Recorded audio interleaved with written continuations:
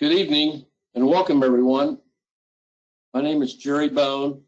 I'm a farmer and cattle producer from South Central Kansas. I'm also privileged to serve as the president-elect of the National Cattlemen's Beef Association. I'm pleased to welcome you tonight to the webinar focused on health issues in mid to late fed cattle. We are proud to be working with several industry leaders to bring you the latest on this topic. As a participant, your line will be muted, but feel free to type in questions in the question box on your screen during the webinar, and at the end of the presentation, we will get to as many of those as time will allow. If you have trouble with your technology, or if you're joining us only for the audio, the webinar is being recorded and will be available for viewing in a few days at ncba.org. Just look for the producer tab on the website. Now I would like to thank our sponsor for this webinar, the National Corn Growers Association. And welcome to Michael Granach, the Manager of Market Development with the National Corn Growers Association, for some welcoming comments. Michael, welcome. Thank you, Jared. Good evening, everyone. My name is Michael Granach. I'm the Manager of Market Development for the National Corn Growers Association. On behalf of National Corn Growers Association, I just want to thank you guys for having us here tonight and letting us be a part of this webinar. At NCGA, we're always happy to partner with NCBA for events like this, events to help circulate information to folks in the industry. Cattle is a critical customer for corn, and we are so appreciative of this partnership, and we're excited for all the good work ahead of us. The webinar tonight will feature Dr. Myriah Johnson of the National Cattlemen's Beef Association, Dr. Dan Thomson of Iowa State University, and Dr. Milt Thomas of Colorado State University. Dr. Thomas, the floor is yours.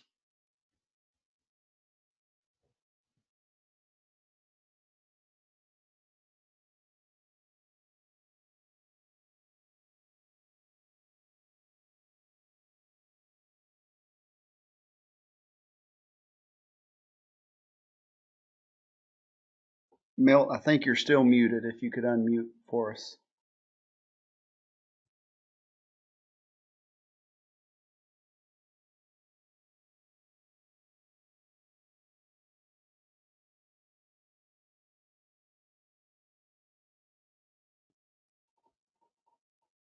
Dr. Thomas, your audio is still muted. If you're able to unmute so we could hear you.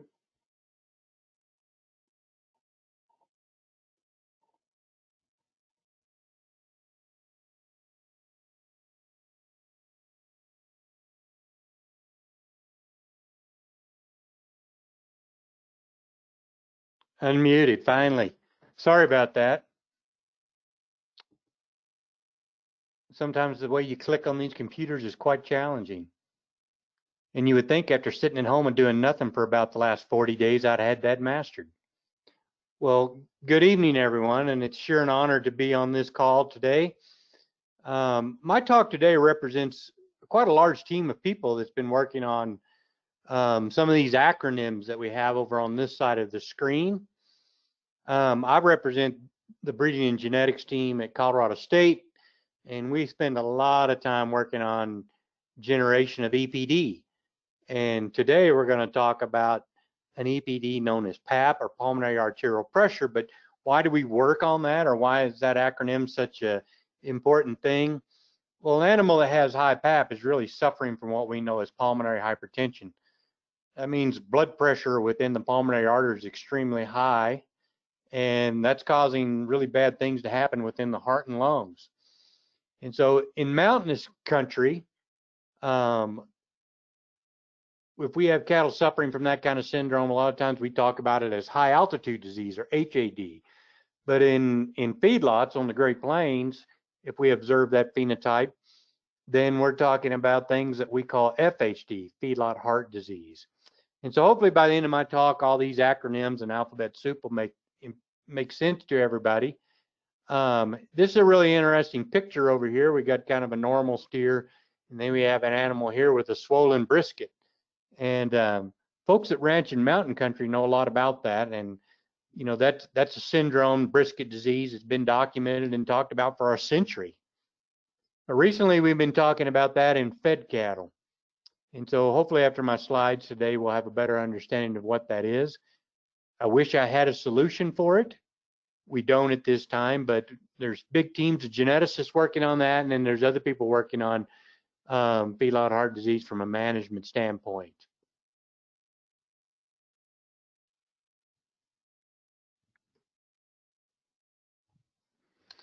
Okay, so a little bit of background information. I started out talking about high elevation beef production systems and ranches, and the browner the color on this map, usually the higher the elevation. And so brisket disease and those kinds of things have always been thought about as things that only happen in the mountains. But the thing that we need to realize is that, you know, we do raise cattle in the mountains, but we have what we call the Great Plains. And if you start somewhere down around Lubbock, Texas, and you follow the Front Range all the way up to somewhere like Cheyenne, Wyoming, there's a pretty good high elevation plain that is kind of a big component of the beef industry. And so lots of feedlots on those high plains.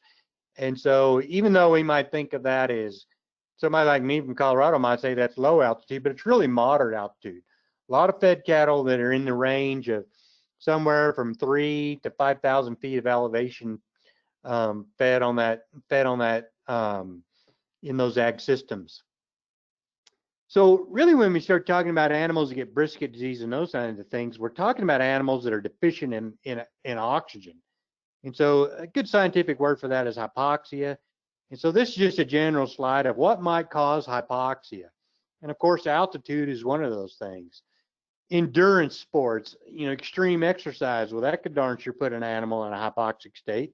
So if you run 10 days straight in the Iditarod, there's probably some dogs in that probably have, you know, a hypoxic condition. Anything that would cause a severe lung or heart disease could put an animal or a person in a hypoxic condition, or anything that would affect the red blood cells' ability to transmit oxygen, you know, anemia and things like that.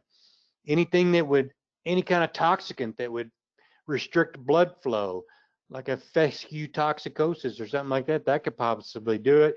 But anything, any kind of other toxicant that's making tissue metabolism to be more anaerobic without oxygen rather than aerobic. And of course, obesity, and that's well documented in the human literature. And, you know, as we talk about fed cattle, we're trying to finish these cattle. We're pushing them up to a very high level of body fatness to capture marbling and so forth, and they're in an obese state. And so all of these things in general can cause hypoxia. In 2018, Certified Angus Beef asked our team at CSU if we'd write a white paper, kind of, you know, explaining what do we mean by this verbiage of feedlot heart disease, FHD versus high altitude disease. And so if you go to the CAB website, this article is on there, and I'm giving a lot of updated information relative to that article, but it's just a great piece of literature if you'd like to learn more about this subject. So when we start talking about brisket disease and those kinds of syndromes, pulmonary hypertension, we got a lot of knowledge around things that happen in yearling cattle, because in the Western United States, we do this pap testing. It's probably about 10,000 replacement bulls and heifers every year that are pap tested. A lot of people now do some of those animals at weaning to get that measurement earlier.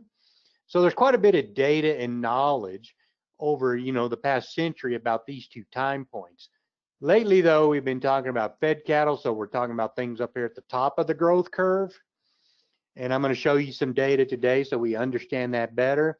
There's also a lot of folks in the mountainous areas that have studied, you know, baby calves and the effect of that. And we actually have some hypobaric chambers on the CSU campus that we can put baby calves in and simulate high altitude. And so there's quite a bit of knowledge there. But a lot of what we're talking about today is this problem in fed cattle. And of these boxes on my growth curve, unfortunately, that's kind of a gap in knowledge. And so we're working hard to increase our knowledge of cattle at that area. So let's talk about pulmonary arterial pressure just for a minute, and talk about the consequences of that, whether it's high or low. So how do we measure that? Well, we put an animal in the chute, and a veterinary team comes out and they run a catheter through the jugular vein, down through the right atrium, the right ventricle, up into the pulmonary artery, and they measure that pressure. And when that catheter is in there, we have an oscilloscope, and it's measuring the the systolic and diastolic waves going through that. And so the trait that we use the most is usually mean PAP, or it's not quite an average, it's a calculation, but it's close to an average between the systolic and diastolic pressures within the heart. And so if we get an animal that has high pulmonary artery or a high PAP, you know, a lot of bad things can happen from that. And here are two examples of animals that had high PAP. Here's an animal that actually perished from that, and this is looking at a necropsy. And because the animal had high PAP and the right side of the heart was trying to pump against the pressure within this pulmonary artery to push blood down into the lung, it malformed. And so the right side of the heart started to malform. And so the heart starts to look much more like a volleyball than a nice apical heart. And so, yeah, we had an animal that perished from that. But here's a picture of a bull, an Angus bull that's actually a son of one of the most famous Angus bulls that ever lived in the United States, QAS Traveler 23-4. And he had high PAP, and he lived with it. He tolerated it his entire life. This bull lived to be at least 8 years old, and we collected semen from this bull and using him in some studies. And so we get a wide variation in response from high PAP, but in general, everything that happens from high PAP is not good after that. So let's talk about PAP scores and what they mean. PAP usually runs in the range of 40 to 50 millimeters of mercury. And animals on this bell curve that are kind of over here on this left side, we'd say those are animals that their PAPs are like 41 millimeters or less, and they're low risk of anything bad happening in their life after that. Then we've got some animals that are in this range of 42 to 49 right over here, and they're at moderate risk of developing anything subsequent to having high PAP. But then we have animals that have high PAP, 50 and above. And this is a very typical bell curve when we start looking at population data, that we get this wild, really extreme high levels of PAP. And those animals are at high risk of all kinds of cardiopulmonary anomalies that develop from having high PAP. But in general, when we sample cattle in the mountains, trying to determine if they're tolerant and should be a replacement to a beef system, about 50% of those animals will have a low PAP, 40% moderate, and about 10% fall into this category of really high PAP and are high risk of cardiopulmonary issues. So let's just take a little bit of review and talk about animals that have what kind of PAP we expect in all kinds of different animals and so forth. So over here, I've got PAP as a measure. Remember, we said 50 and above is kind of that high risk. And then what about animals that are low PAP? So right in this kind of area right here, I've got a picture of animals that have been PAP'd, even though they might have been PAP'd at really high altitude, have low PAP. So here's a yak that was PAP'd at, like 14,000 feet of elevation, extremely high, but they have very low PAP. That's one of the most altitude tolerant animals. Here's a special cow, a bovine. It's called a Himalayan cow, and they also have low PAP, very tolerant of high altitude. This wasn't actually done, but people that are PAP'd at basically sea level have very low levels. So even though I'm kind of suffering right now from not being able to watch Major League Baseball, most people that sea level have a PAP around 25. So I'll put last year in the World Series, the Nationals played the Astros. Both of those places are very close to sea level, so they have very low PAP. American bison, whether they're out on the high plains or in a mountainous area, have very low PAP. Angus cross cows at sea level have a PAP around 34, okay, very low. However, if you look at this, right, people that are suffering from cardiopulmonary disease issues have PAP that starts to really go up. We're looking at high 30s up to the mid 40s, and with, this standard error bar way up here, okay? But when we look at cattle, particularly Angus cattle that are growing, or Angus influence cattle that are growing at a pretty high level, notice that their PAPs are way up here. Their PAPs look a lot more like people that are suffering from cardiopulmonary issues. And here's some PAPs, average PAPs from fed cattle in the feedlot, getting ready to go to slaughter.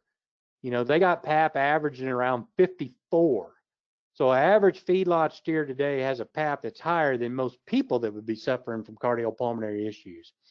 And so I'm not saying that's good, bad, or otherwise, but that is where our modern cattle exist when we start talking about pulmonary hypertension.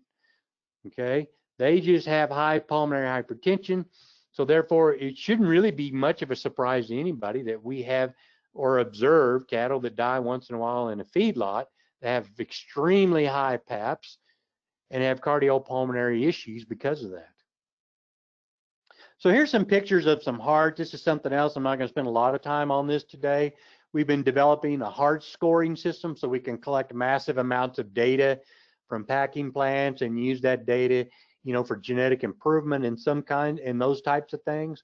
But we've developed a heart scoring system, and so heart score of 1, this is an animal that had PAPs of like 40, 36, 39 in that low risk category throughout its life as both an animal at an Angus stocker operation and then in the feedlot. Okay, very apical looking, very healthy looking heart. And then here's an animal that perished. This was not taken in feedlot. This was not taken in a packing plant. This was an animal that died before it ever got to the packing plant. A very malformed heart. Okay, complete right side of the heart malformed, and then the intermediate scores up to that. You know, and this animal here, you know, had a PAP way into the 50s. You know, maybe by the time that animal slaughtered, that heart score was up there close to 100 millimeters of mercury as far as its PAP, and so it was very suffering from a cardiopulmonary issue. So as a geneticist, we always like to know about the heritability of things, and so we calculate heritability. And to give it just a real quick definition of heritability, heritability is the portion of phenotypic variance that was actually due to genetics. So if we're looking at PAP as an indicator trait for cardiopulmonary remodeling and tolerance of hypoxia and those kinds of things, generally we've done many studies, you know, dating all the way back to 1992, PAP testing and so forth. Here's our most recent study we published in 2020. This had about 9,000 Angus animals that were PAP tested at altitudes of 6,000, 8,000 feet. The heritability is moderate. So 25% of the variation in the phenotype of PAP was due to genetics, but 75% was due to something else, you know, management issues, prior health issues, and things like that. But in general, I know there's a lot of data on that slide, but we would say PAP is a moderately heritable trait. And recently, we've been doing a lot of high-density genotyping. This is a slide that represents about 3,000 animals. And we've published several of these. This is from our recent EPD genomic enhanced effort.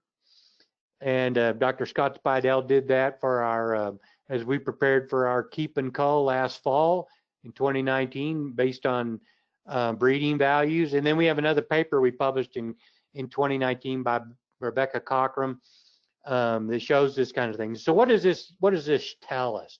So on this axis right here, 1 through 29 is the 29 autosomal chromosomes in cattle, and the 30th is the XY. And then on this axis is some level of statistic, okay? And so what you should see from this is that even though there's a high spot right here on this graph, there are many spots across the 29 chromosomes and the XY chromosome in cattle that influence the trait of PAP. So it's not a simple gene thing like polled or horned or black or red. It's polygenic, like most of our growth traits or milk production and those kinds of things. Okay, so there's lots of loci influencing whether an animal tolerates PAP. And the other thing is that I wanted to circle is that the statistic on this is not very high. This was a Bayesian analysis, and if that number right there had been 0.9, we would say, wow, you know, that genetics has a lot to do with this trait.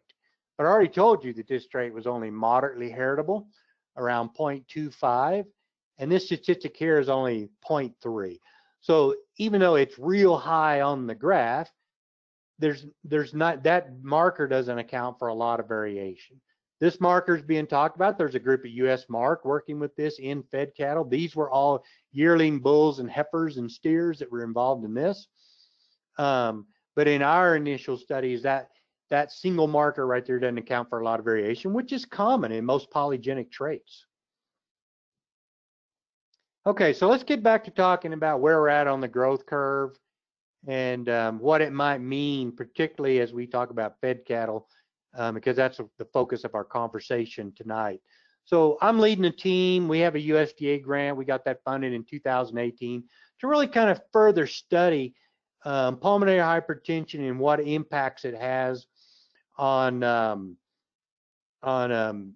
fed cattle and those kinds of issues. And wow, since January 1, and then because of the COVID scare, we haven't got much done the last few months.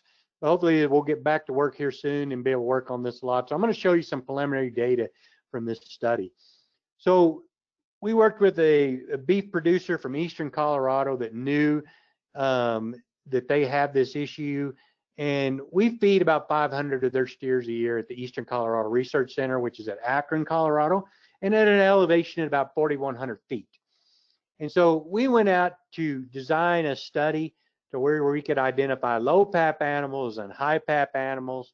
And then we were going to viral challenge those animals with the hypothesis that some of these late feeding insults, whether that be virus, whatever, is what causes some of those animals to perish. And I will tell you that as I go through my slides, I'm not going to talk about whether we gave them the control or BRSV because it had very little effect. Just the overall fact that they were either a low PAP animal or a high PAP animal really told the story of our study. And so as we worked with what these calves looked like, they weighed about 700 pounds right there. The calves that we used in this study, we had about 100 of them that we did a lot of intensive measure out of that 500 that were delivered to us. And none of these calves had ever had any history of being treated for BRD. That doesn't mean that they, hadn't had some kind of very low, mild case of something, but never had any of these calves that we used in our study been sick enough that somebody needed to pull them out of the pen and treat them. Okay, so as we moved through this, these calves that they were getting about 1,100 pounds, I wanted to show you that some of these calves did start to suffer from high pulmonary hypertension and high PAP and brisket disease. And this was a steer right here. And at that time right there, he weighed about 1,100 pounds and he died shortly after that. And so we had a really nice data set of some very healthy animals and some very unhealthy animals from pulmonary hypertension to do this study. And so we actually papped these animals 3 times before we slaughtered them. This is the first time we papped them. And they're in that range right here at 7-weight cattle, and then here they're 11-weight cattle, and here they're 13-weight cattle, and then right here is when we slaughtered the group. And what I want you to see here is that in this, about 100 steers, 107 of them to be exact, where we were wanting to identify high and low PAP steers, that as these animals got bigger and fatter, their PAP score, the variation in PAP, or that bell curve, started really to shift to the right. And so you can see that here. Okay, and then you can see it over here. So the reds, those 1,100 pounders, by the time they got out to about 1,300 pounders, there's a substantial number of those cattle that had really high PAPs. And of course, the average again was in the 50s. Okay, in the high risk category. On this axis right here, everywhere there's an X, a red X, that's where an animal actually died early in the feeding phase before we ever got to, to slaughter these cattle. And so, yeah, our death loss in this group of cattle was about 5.5%, due to, pulmonary hypertension and those kinds of things. So here's some data from those cattle as we started to compare them right before they, either data collected right before they went to slaughter or at slaughter, because there's the only way we could get a heart score was by slaughtering these animals. Our low PAP cattle in this study had a PAP of about 42, which is very low. And our high PAP cattle were, wow, 97. Body weights when we slaughtered these cattle were about the same. That's in kilos, so they're in around 1,300 pounds. Average daily gain, this is in kilograms per day. I apologize. I should have converted all these to pounds, but these were gaining about 3.5 pounds a day, and these weren't making 3 pounds a day. So the efficiency traits were terrible. Now this is, if we go at the feed to gain, this is in pounds. Our low PAP animals, as we were looking at feed conversions, and these were in a feed intake unit so we could get individual feed intake data. They were doing what I would call, pretty decent feed to gain ratios for U.S. cattle. They were converting about 6 pounds of feed to put on a pound of gain, but those high pappers, their conversions were terrible. Yeah, I was taking about 8.5 pounds of feed to put on a pound of gain, and that's a big standard error. So it was taking quite a bit of feed in some of those others to put on a pound of gain. And when we looked at their heart scores, yeah, most of those in the low PAP group had ones, very close, or a 1 to a 2. Very normal looking heart when we slaughtered these cattle. But those high PAP cattle, yeah, various ranges. We didn't have, but there was lots of 3s and 4s, very malformed hearts and so forth. One of the other things that we did as I start to wrap up my talk from this and get to my conclusion slide is that we also, when we slaughtered these cattle, is we took a strip loin from each one, and our meat science group, led by Mahesh Nair, Chow Zai is a graduate student in that group, and they did a pretty intensive, just kind of what I would call a meat quality assessment from the high pappers versus the low pappers, and a lot of that has to do with assessments that they look at whether those strip loins will make it out to a 9-day shelf life. And the high pappers would not have.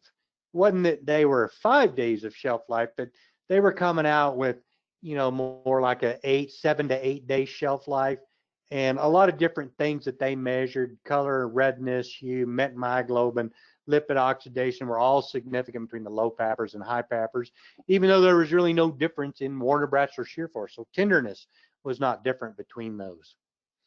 So as I wrap up, just to leave you with some take-home messages, we've been using PAP since the early 1980s as an indicator trait of pulmonary hypertension in cattle.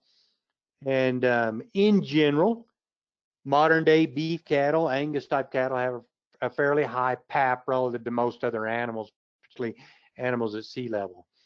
PAP is a moderately heritable trait, and it's extremely polygenic. High mountain disease, I didn't talk a lot about this, but typically the right side of the heart is a very obvious thing that we observe. Even though it could have been something in the lung, the heart is just a really easy phenotype to look at. When we look at feedlot cattle that are, up on the top of that growth curve and getting a lot of body fat on them, then we see both right and left side malformations. And again, it could have been something that was going on in the lung that caused that, but we observed that. There is an EPD that's out there now, and our EPD does look like the bell curve. How we get that wild right side of the bell curve, the EPD looks like that as well. But the EPD that we're working with, and there's multiple EPD out there. The American Angus has a new EPD. American Simmental is working, and their multi-breed conglomerates working on EPD.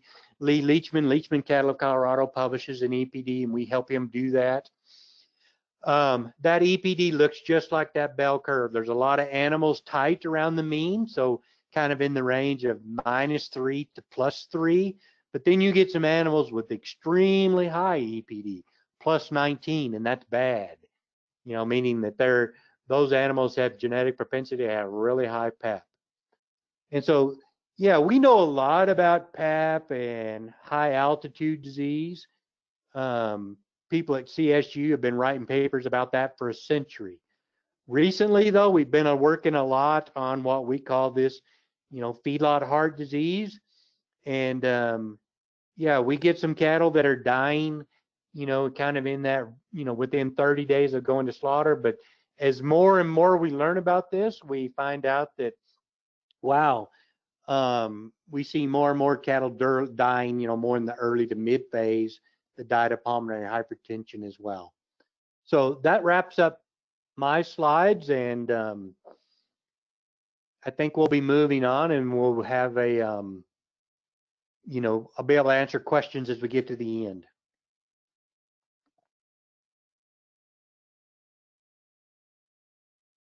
All right, well, thank you, Dr. Thomas. This is Myriah Johnson. And as I was introduced earlier, I'm with the National Cattlemen's Beef Association, but just last week I was still with the Noble Research Institute. So in the midst of a job change here, and so what I want to focus on and share with you tonight is work that is ongoing at the Noble Research Institute, and that I'll still continue to be involved with, you know, as I move forward. And I have a lot of great partners in this work as well, especially Dr. Miles Thur, who's with the Veterinary Research and Consulting Services. He's a lot of the brains in this. And, you know, so I want to give him that due credit. And of course, our other great partners at the High Plains Education Research Center and the U.S. Meat Animal Research Center, as well as the Great Plains Veterinary Education Center.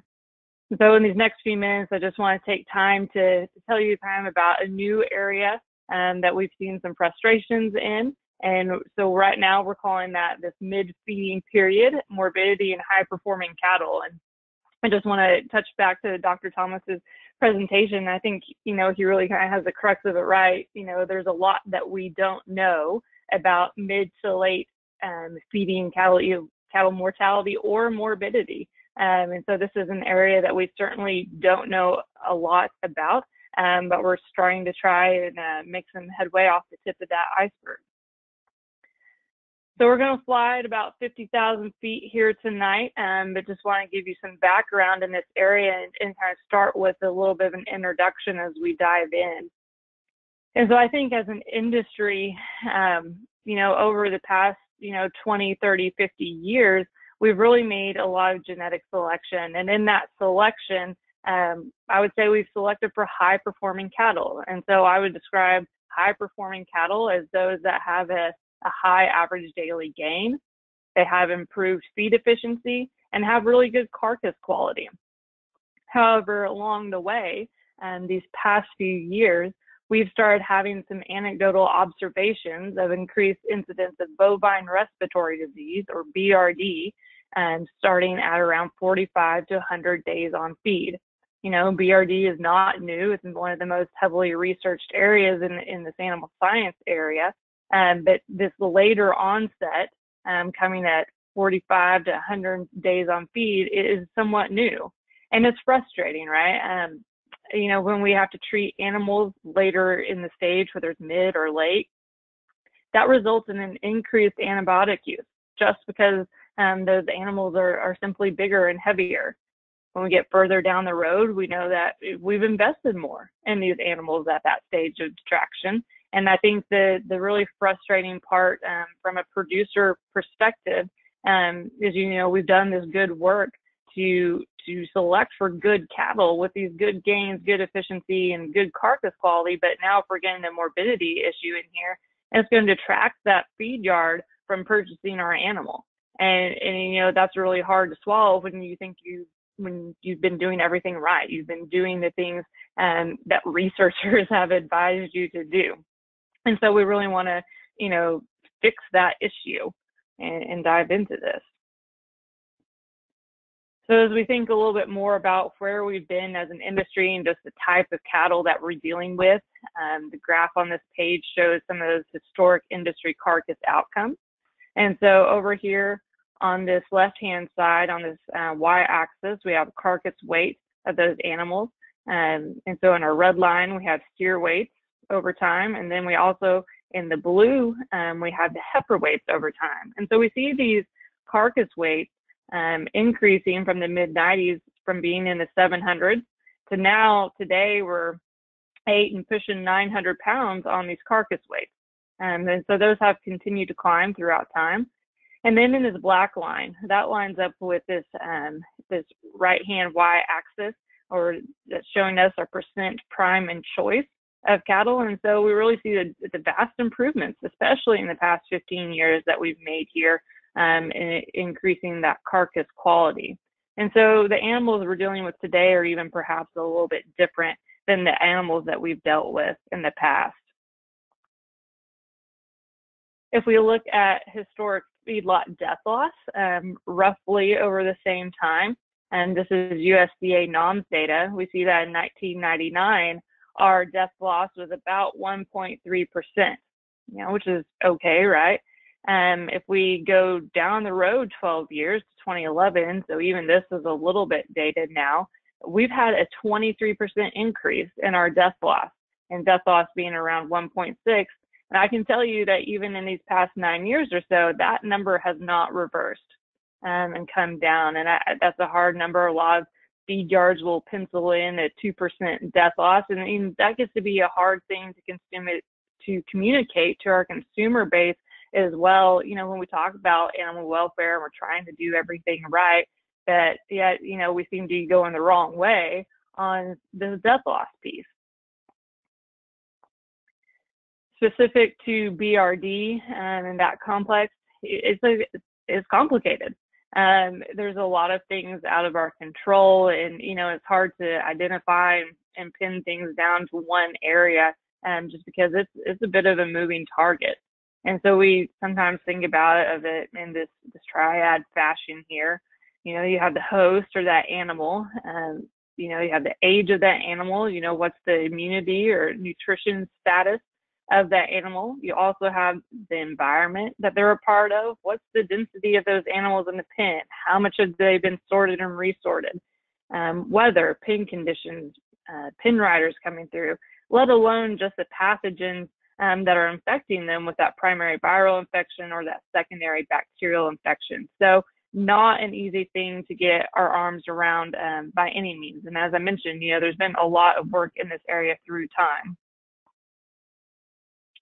And so when we think about morbidity in the feed yard, I think most of us may be familiar with the idea that typically BRD would first kind of hit the cattle when they come into the feed yard. In those first 10, 20, maybe 30 days on feed, that's really where we expect to see it.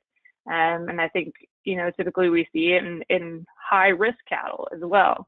And so this graph here, what it's really trying to communicate to us is that cumulative percent of that bovine respiratory disease in the feed yard as compared to the days following the feedlot arrival. And so if we follow these lines or these curves here, we really see that in these first 5 curves, I would say, that that BRD really onsets here in the first 30 days or so. And that's where the bulk of it happens. However, if we look out here to the 7th curve, 7th pattern, we see a little bit more maybe what we're seeing today in this mid-feeding period, where BRD is not really coming on and hitting these cattle until a little bit later. And so this chart, this data from Babcock back in 2010, only 5% of the lots fell into this pattern 7 here. So if you ask Myriah, so what kind of cattle are you seeing this in? And I'll tell you right now, this is anecdotal information, and we're working really hard to get our arms around this and to put some data together so we can have some better definitions and we can more concretely say, yes, it's these sorts of cattle or not. And those research projects are getting started, but that's not where we're at. And so the things I'll lay out to you here, they're not gospel, but they're what we've been seeing. And so the type of cattle that we've seen some of these issues in, I would say, are mostly Bos Taurus, English or English Continental Cross type cattle. They're spring born, they're fall weaned, and they've been preconditioned 60 days or more, and really have some good herd health. And these cattle are coming from producers who are doing the right thing, who are progressive. They've had their blackleg shots, they've had their viral respiratory and shipping fever, they've been dehorned, castrated, and wormed. And I think these are animals that we would have traditionally said are quote bulletproof, when we think about them going to the feed yard.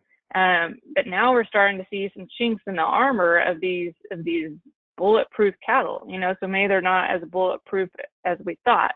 But again, I think that's really frustrating because, it's not on cattle that we would consider high risk or where you might expect this kind of issue, but really coming from the places that are doing the right thing.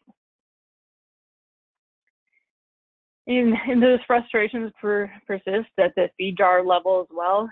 We've seen a really rapid progression at the onset of this midday morbidity. And so for the pen riders or the vets or whoever may be that go out and look at the calves, they'll go through them in the morning and they'll look good. They'll look just fine. And then they come back through in the afternoon and that animal is barely hanging on to life or is already dead, which I think, begins to take a mental toll about, what am I missing when I'm looking at these cattle? How did I not see this? And can cause some blame to be passed around as well. So really, creates a disheartening situation. However, we have seen for those that do get caught, before they're dead, that they do respond to antibiotic treatment. And so that's really positive is that if we can catch this, we can get them treated and really help them out and, we can get them past this.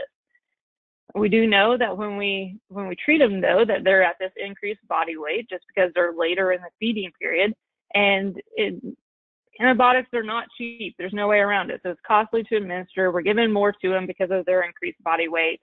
In this industry, we talk a lot, too, about being judicious in our use of antibiotics, but those pressures still continue to come from consumers and shareholders of companies about reducing antibiotic use or reducing the use of human important antibiotics, especially. And and how many places do we go all the time where we see things that say never ever antibiotics, and that pressure is not going to let up. And so because of that, we really feel very strongly that we're going to have to figure out what's the driver of this issue. We can't just continue to treat this with a needle, but we've really got to get to the root of this problem.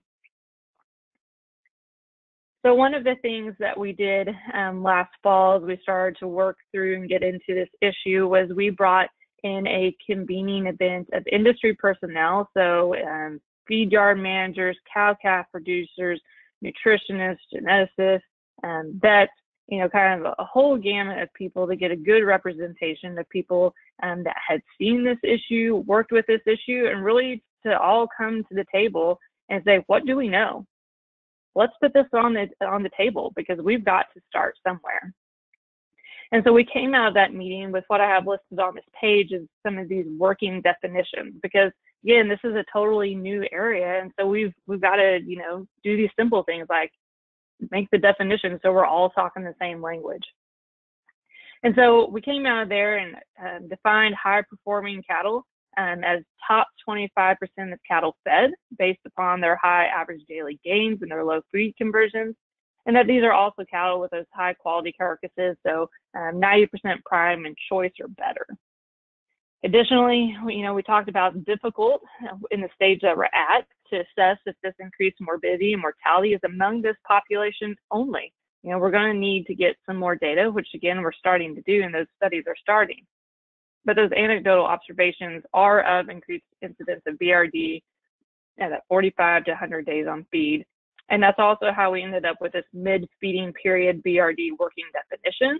And so in saying that it's any first treatment for BRD occurring after 45 days on feed.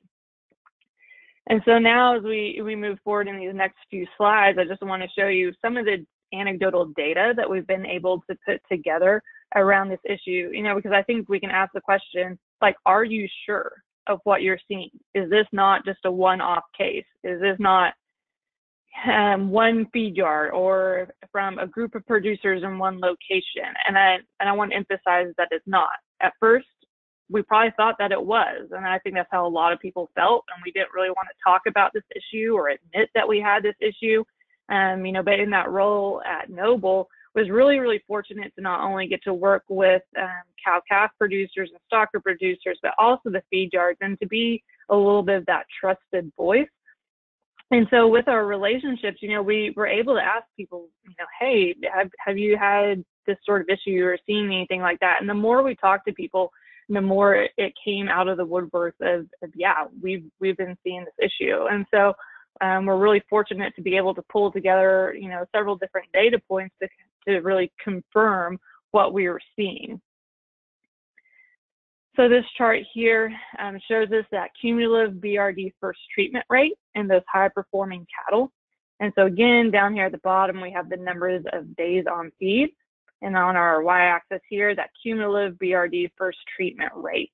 And so as we follow this black line here, and the shading shows us our confidence interval around that, yeah, we see BRD kind of in its first 20, 30 days, but then we really see it increase from this 40 days out onto 100 days.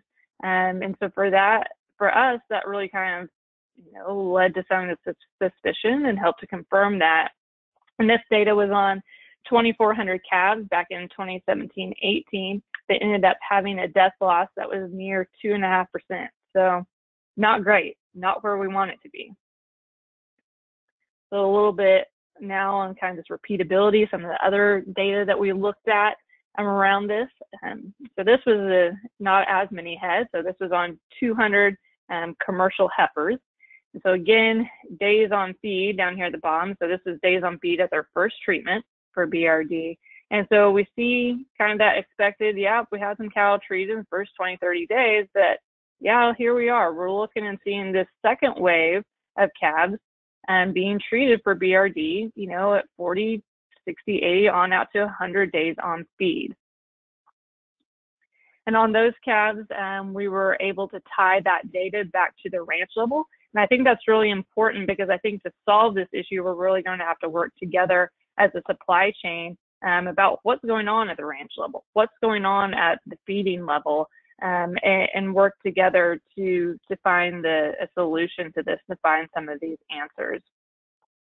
And so these calves all came from some herds that were managed very similarly, had similar genetic makeup, breed composition, had very similar management styles, herd health protocols, and these were the producers that, again, I would say were doing the right things, preconditioning their calves.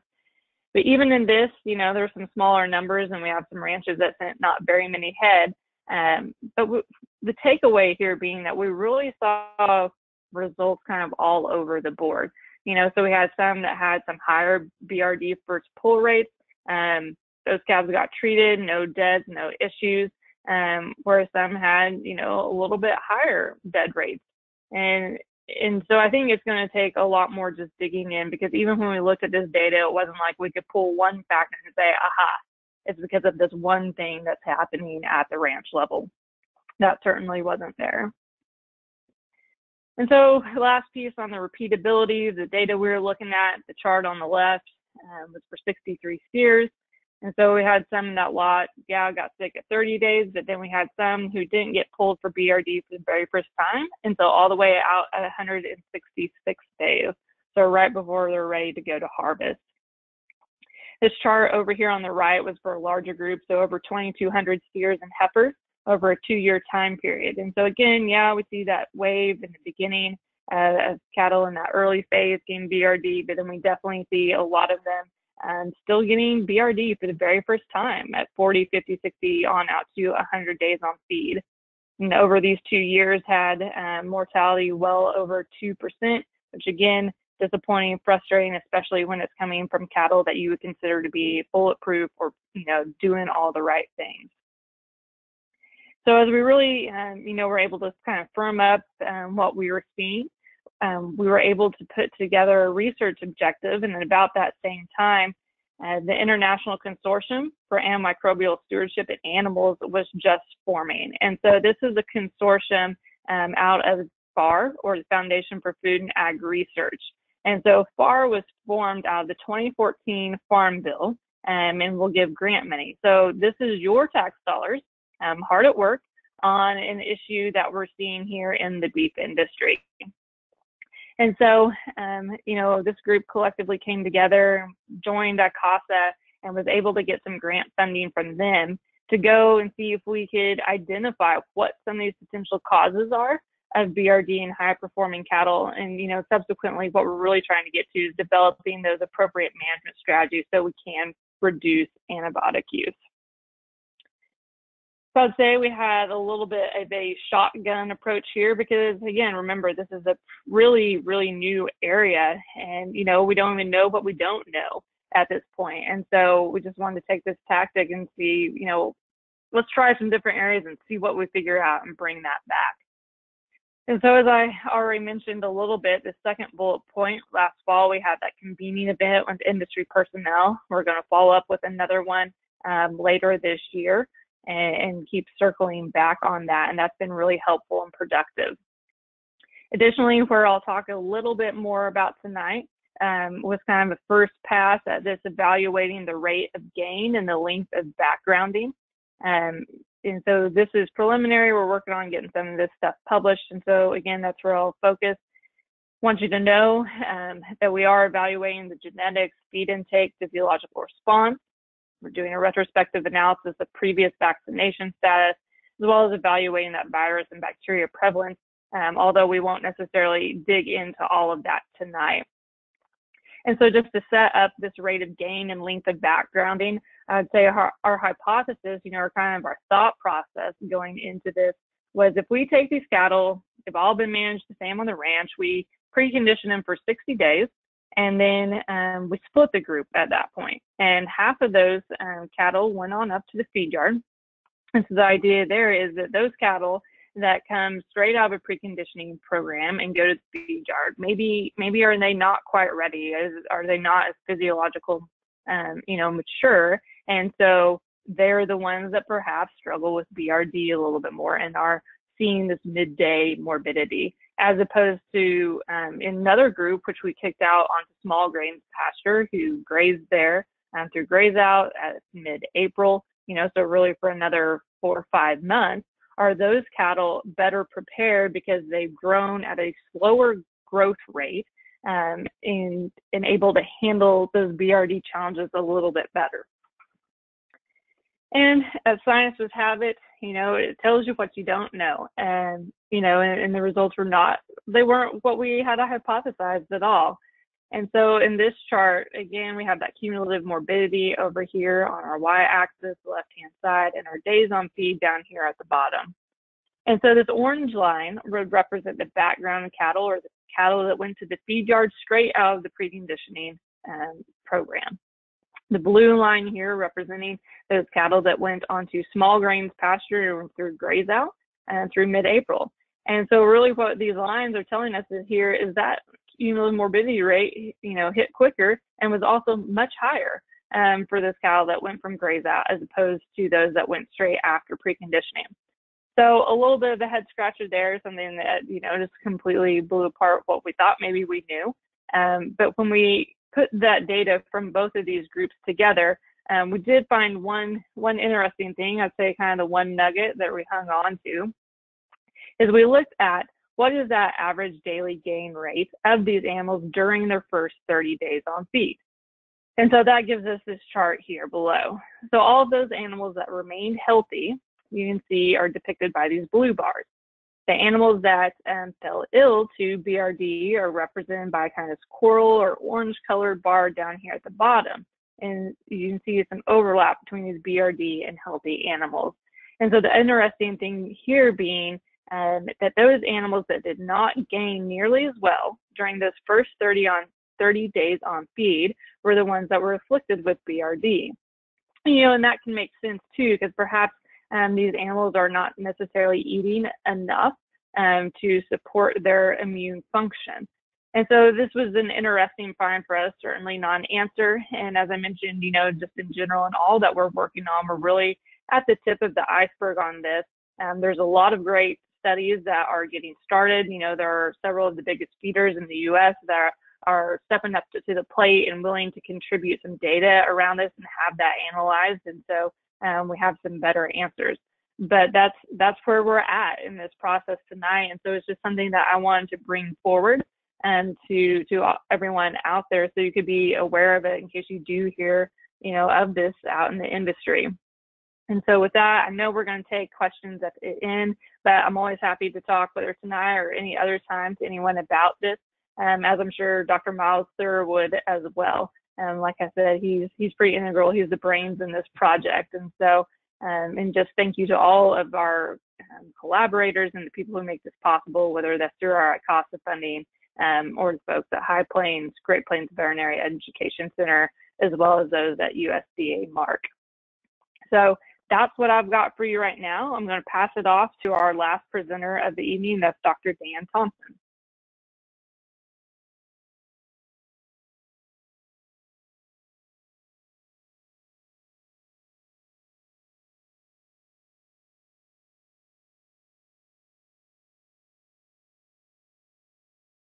I assume you can see my screen. Hello there, I'm Dr. Dan Thomson, formerly of Kansas State University, and now at Iowa State University. And I'm going to try to keep mine to about 10 to 15 minutes here so we can get wrapped up. But, you know, fatigue cattle syndrome and other things that we've seen at the end of the feeding period, I want to make sure. What the heck? Not advancing my slide. There it is. You know, one of the things we want to make sure of is that we spend a lot of time feeding our cattle, and the last thing we want to do is do something at the end of the cattle feeding period that we can erase 2 years of work in 5 minutes. These are some Wagyu cattle, and these cattle can be on feed for 700 or longer time periods, 700 days or longer, and so these are the ones that when you drive by, you just kind of hold your breath and say, keep going. But they look like mammoths when they go out. And I just drive this home as something that we spend a lot of time every day talking about proper cattle handling, talk about making sure we mix feed correctly, that we ride pens in a great manner, that we doctor cattle, that we take care of them. And then that last 5 minutes when we take them and get them out of the home pen, move them to the loadout to send them to the packer can be crucial to making money or not making money. Two things we're going to talk about are bruises and fatigue cattle syndrome. And I won't belabor this, but whether you're talking about cattle in the US, cattle in Colombia, cattle in the UK, bruising on cattle as they go from the feedlot to the packing plant is an issue. We estimate that we will lose around $5 to $10 per head on bruising when we have this at the plants. And we spent a lot of time over the last 5 years, my graduate students and I, in packing plants, and my veterinary partners from the production animal consultation. We spend a lot of time looking at this. And we looked at over 8,000 carcasses to look at the bruising, and these pictures are the typical bruising that we will see at slaughter. And what we found was that 53% of cattle had at least one bruise. And the place that we saw the highest prevalence of the bruises was down the midline. So somewhere along the chain, along the supply chain or along the transport chain, these cattle were getting bruised on their dorsal midline, which was an expensive place to have a wizard knife go and take the bruise out. And what we found was, for the most part, was cattle were getting bruised on their way down into the belly of trucks or coming up out of the belly of the trucks. And one thing I will caution, that the faster the cattle go in, when we have these steep steps and those cattle are going, as you've ever seen a calf come up to a pond bank or to a creek bank, when they get to a place that's steep, they get to the bottom, they jump. And when they jump, their rear end comes up and they catch themselves here where we used to hold the ramps for cattle going onto the top deck. So some of the adjustments that we made, or some of the things we have to be aware of to prevent bruising, one is make sure you have a fat cattle trailer, which has 3 more inches of clearance in the bottom. Also, decrease the speed of the cattle going onto the truck. The faster they go on the truck, the more chance there is that they're going to jump off of those steps into the bottom deck.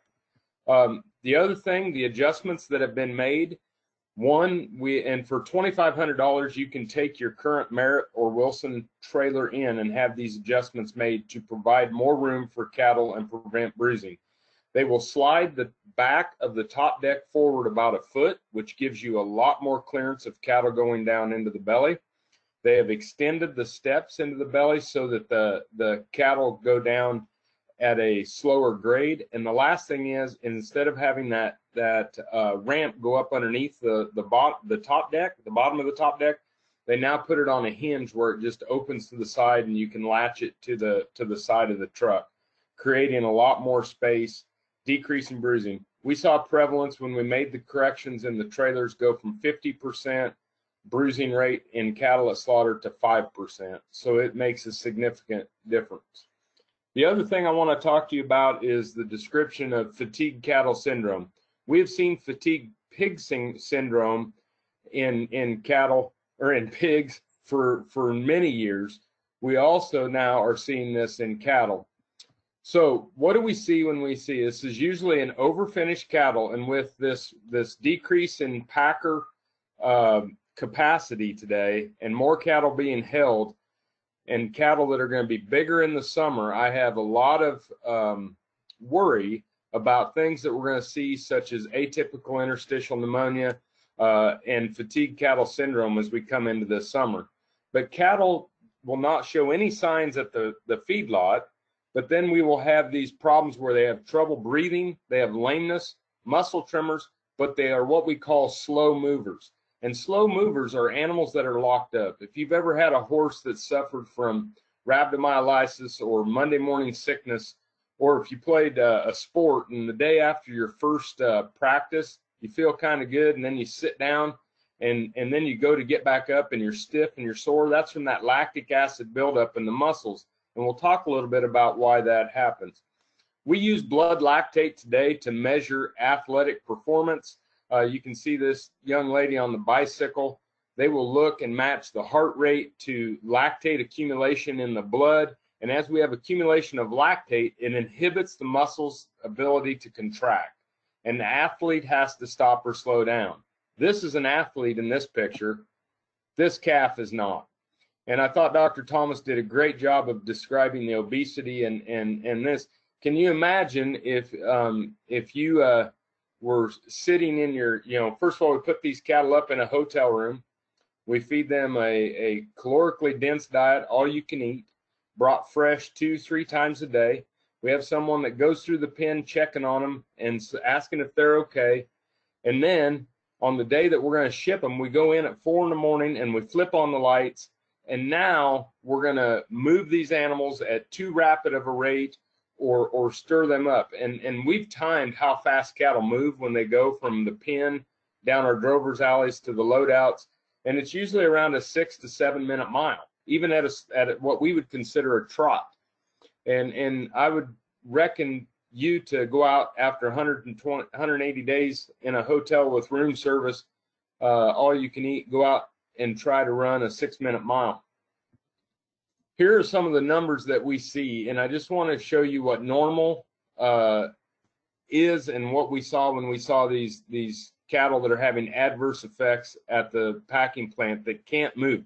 These animals, when they come off the truck, they're so stiff and sore, they're alert, they can look around, but they literally can't move. I mean, they're taking little short baby steps, and they'll just get to a spot and they'll just stop. And then when we press on them more, they'll go down. And once they go down, it's very rarely that they get up. But the green section here is cattle that were at the feedlot that we took. So the normal lactate levels, 2 to 3 millimolars per liter, whether they were on zilpaterol or ractopamine, those were normal lactate levels. Likewise, those are normal CK levels. CK is creatine kinase. And when we have muscle tissue damage, we see increases in CK.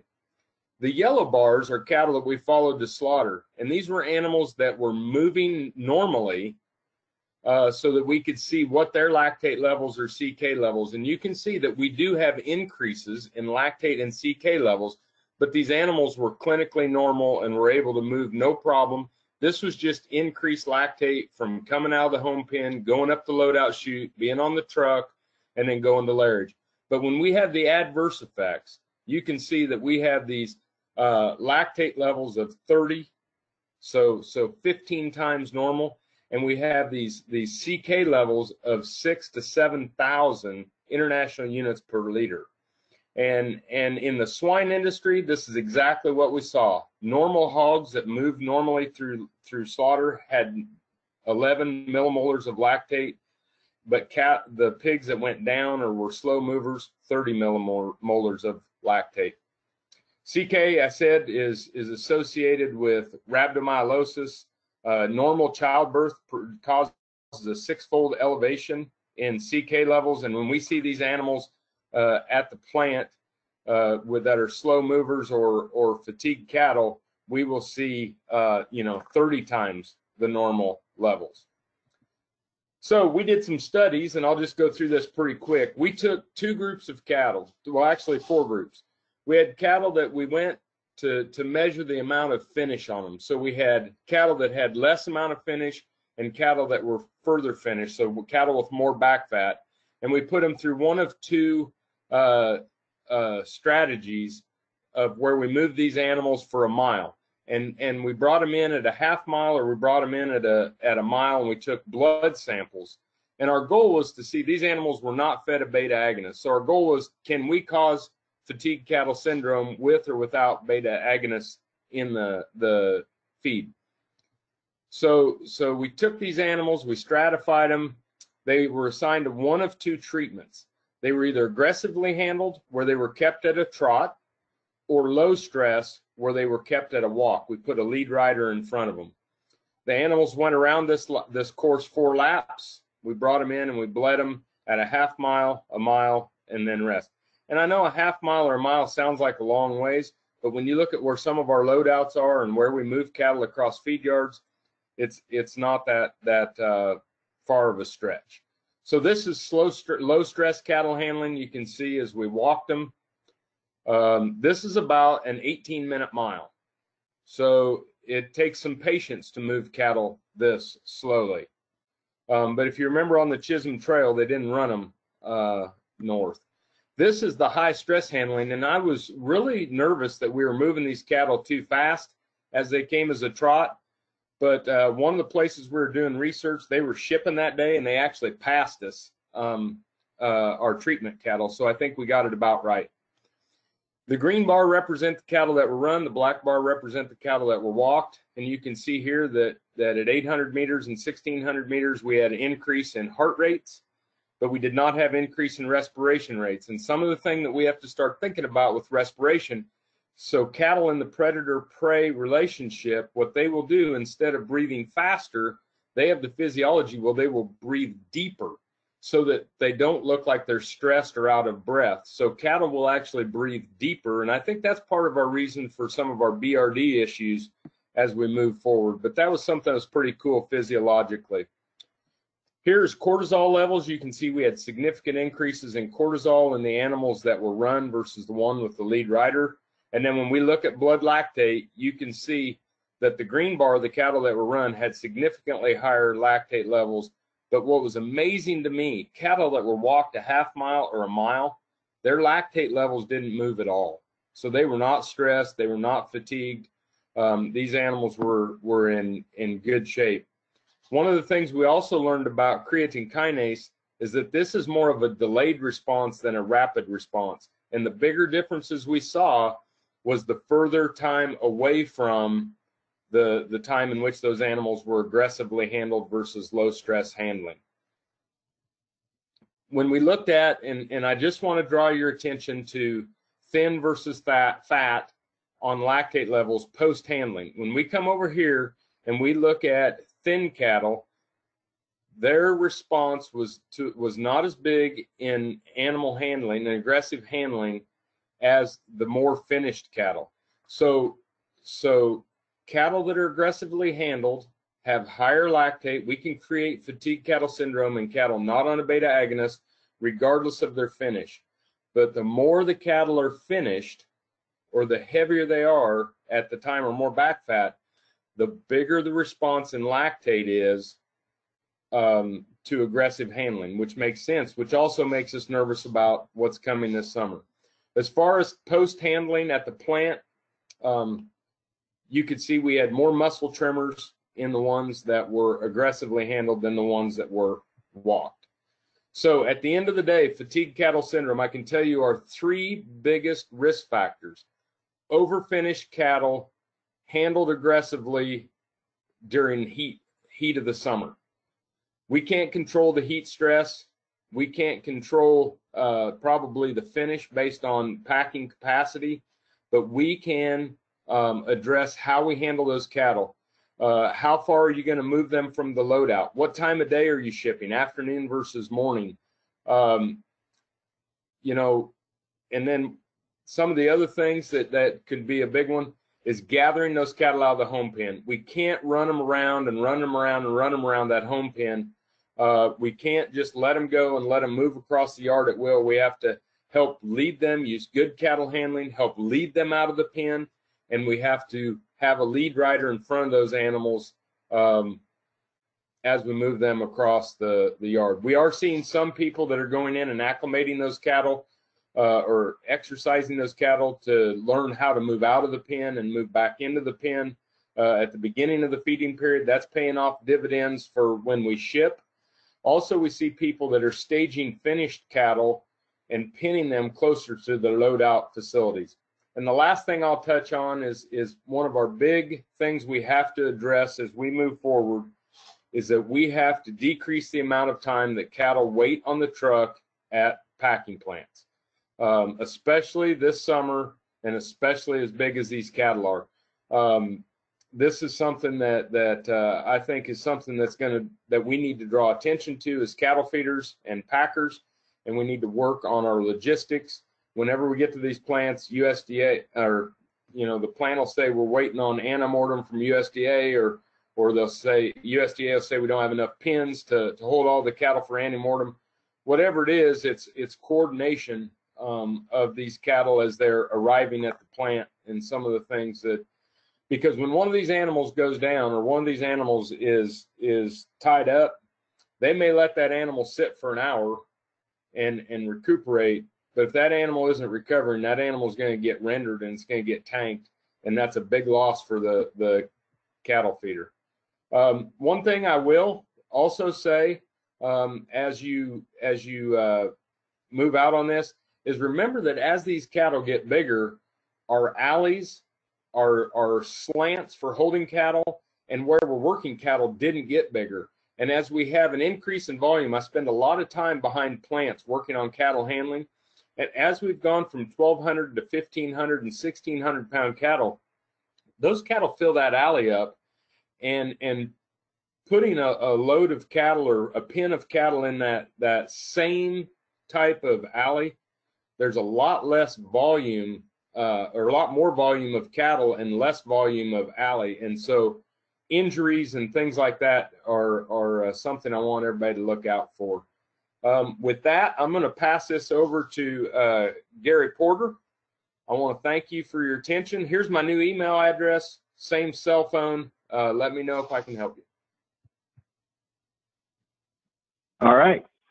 Thank you to all our presenters for tonight's presentation. Hello, my name is Gary Porter. I'm a corn grower and a cattleman from Missouri, and proudly sit on the NCGA Corn Board. The partnership between NCGA and NCBA is about bringing the latest relevant information to producers in the industry, and each of our presenters has certainly helped us achieve that goal tonight. As we move into our questions and answer session, please remember to type your questions into the question chat box. Now let's get to your questions. Thank you again for participating in tonight's webinar, and I'll hand it over to Jesse Fulton, Director and Producer of Education with NCBA, to moderate tonight's Q&A. Thank you, Gary. And thank you, everyone, for joining us tonight. As a reminder, go ahead and chat in your questions over at the side box. See that we've already had a couple questions come in. Dr. Thomas, looks like the first question is coming to you. Do growth promotants affect PAP? Well, let's break growth promotants down in whether we're talking about beta agonist or steroidogenic promotants. What little we know about that, the steroidogenic promotants, in some research that one of our former graduate students, Joe Neary, did, the steroidogenic promotants actually looked like they had some type of protective effect against high PAP. They actually helped the animal deal with it better. And I would say what little data we have about beta agonists, it says the opposite. Those effects were very minimal, not huge.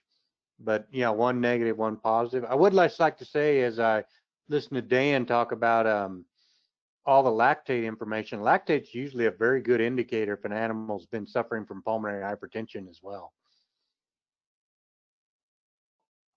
All right. Just going to jump over to Myra's a question for you. When you were doing your research, I believe you talked about some of these cattle being at Noble. Was it more just those cattle, or do you think this happened across feed yards across the nation? Jesse, that's a good question of whether it was just cattle that we're seeing coming from Noble, those producers we work with, or really across the nation. And I'll say, in the beginning, that's probably something we probably feared, right? Is that this was an issue related to the people we're working with, and had we led them astray or, caused this in any sort of way. But really, as we got to talking to a bunch of the different feed yards, they were able to confirm for us that no, this isn't a problem we're seeing just on cattle from the Noble ranches specifically, or folks that work with us. They're saying, we're seeing it from across the nation. We're seeing it from different states up and down the Great Plains. And so it's not just those cattle, and I feel like we've got enough data now to really to believe that and to know that to be accurate. Excellent. Dr. Thomson, do you anticipate seeing a higher rate of cattle with fatigue cattle syndrome due to a lot of our fat cattle, and during this time, a lot of cattle being held up at the feed yard because plants are slowing down? Are you anticipating we see a lot of fatigue cattle syndrome, or do you think we're going to be able to slow those cattle down and back them off their rations a little bit to try to prevent it? It's a good question. I don't think we'll back them off, because look at the end of the feeding period. I think we'll back them off towards the beginning, but I think that what we'll see, with carcass transfer, we really can't slow them down at the end. I would anticipate we may see more fatigue cattle syndrome this summer if we don't try to prevent it when we ship fats, because if we have cattle that are bigger and more finished, and depending on the weather we have this summer, I think those two will be known entities. And then in our research that we have done with different packers throughout the years, and we've looked at one study with 60,000 head on fatigue cattle syndrome, it is a feedlot by feedlot phenomenon, not a weather or cattle type phenomenon. We can predict, the packers know which feed yards have consistently have fatigue cattle syndrome, and it goes back to how you move those cattle out of the home pen and how you get them to the loadout. All right. Dr. Thomas, I'm going to come back to you. I actually got a couple questions for you.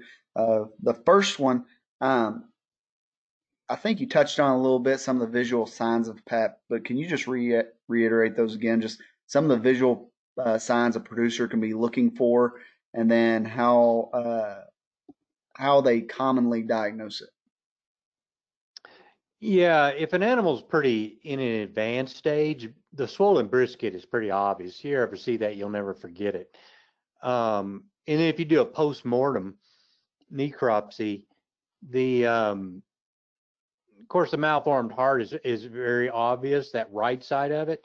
But another really strong indicator in a necropsy is what we call the nutmeg liver. Not only does the liver get that odd nutmeg color, it will actually start to look more like a sponge instead of having those nice, sharp edges to each lobe of the liver. That's another really interesting thing. But in live cattle, it's quite a challenge. Sometimes, and if you go to that paper that I talked about, if anybody can find that paper by Greta Krafser, she's got some really good pictures in there. Sometimes you can actually see the jugular vein be very distended because of the pressure, coming back from the pulmonary artery back towards the jugular. Sometimes you can see that, and sometimes it's just kind of hard to see. And I would say really a pin rider that's seen a lot of it will catch it. The cattle will stand, and they'll stand with their elbows kind of pointing out. That's because, you know, they're feeling pressure within the thoracic cavity and cardiopulmonary system, and so they stand a little awkward. But that's really a challenge. Is sometimes how do you see that in a live animal? All right. And do you have an idea of how current PAP EDs relate to actual PAP scores? Yeah, we actually in the Lee Leachman data set, we've actually done that. It's pretty well. It will follow that. Those PAP EPDs will look like that odd bell-shaped curve where there's a lot of animals that are real close to the mean, just plus minus, and then you get those real high PAP EPD animals.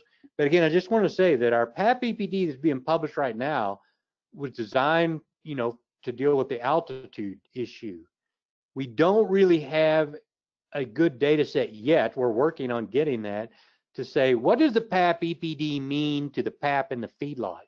Because, you know, they're just kind of different animals. If you're looking at PAP in a yearling bull, even though we might have a marbling score for that bull from ultrasound, that's still, a yearling bull is a pretty lean creature. But comparing that to an animal at the top of that growth curve, particularly as we're talking about these cattle that are headed this summer, you know, 1,600 pound steer that's extremely fat. Those are kind of different. Those are very different animals. And that's something that we're working to get, because that's a really needed piece of information. What does PAP EPD for altitude? How correlated is that with PAP in the feedlot cattle? All right. Dr. Thompson, with the fatigue cattle syndrome, or what do you think about if we were providing shade and wetting cattle down before we ship them? Do you think that's going to cause more of a problem? Will that water on them cause them to retain heat in their body, or do you think it would cool them down before we put them on a trailer and ship them?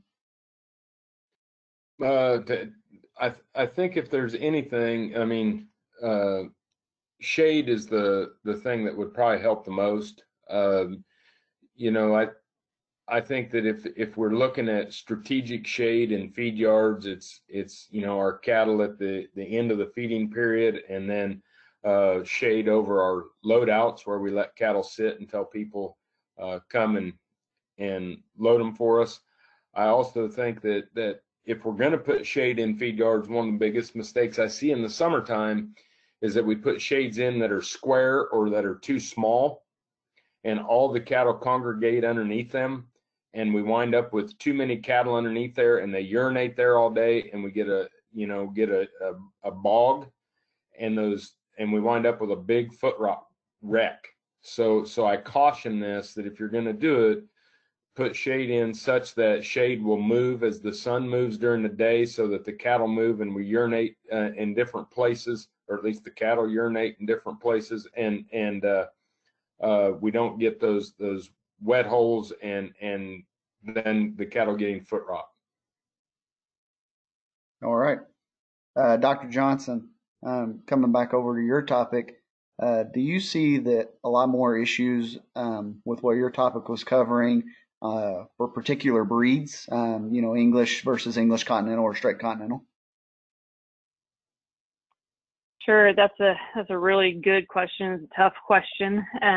You know, when we brought people in for the convening event and we just kind of laid out this idea of what do you know about this, you know, a lot of people were pretty quick to jump to, you know, it's English or English Continental crosses.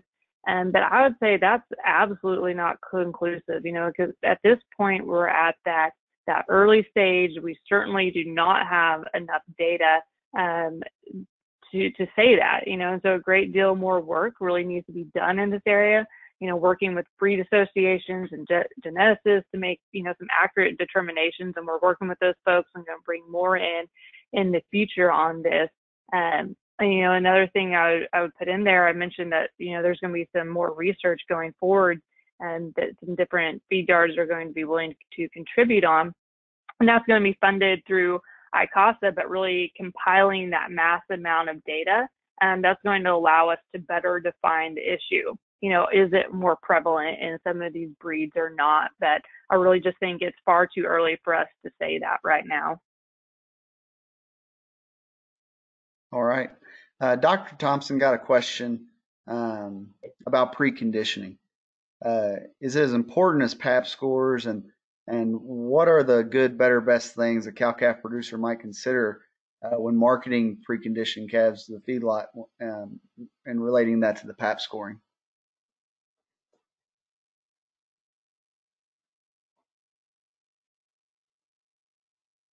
I think they said Thompson, but I think they meant Thomas.